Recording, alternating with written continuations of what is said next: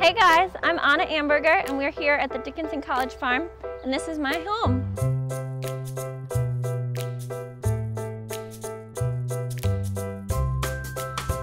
Alright, so we're in a yurt. It's a traditional Mongolian style hut, also to many a glorified tent.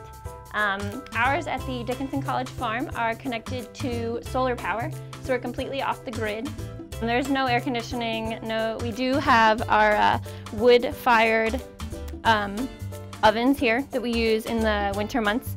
All the wood is from on the property. This year, the three of us are planted in our yurts for the entire duration of our apprenticeship. So I have completely moved in, and there's like weird storage that I've created.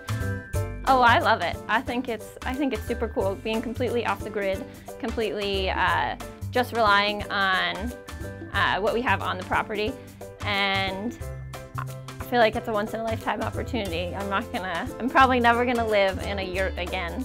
This is Cheeks. She's 15, and I don't think that she has ever enjoyed life more. I think if you are ready to be in tune with the elements and the weather that's outside, yurts are the way to go. If you want to be completely off the grid, I think it's a great way to do it, and it's small living quarters for the most part. I think it's an experience. To me, it's home.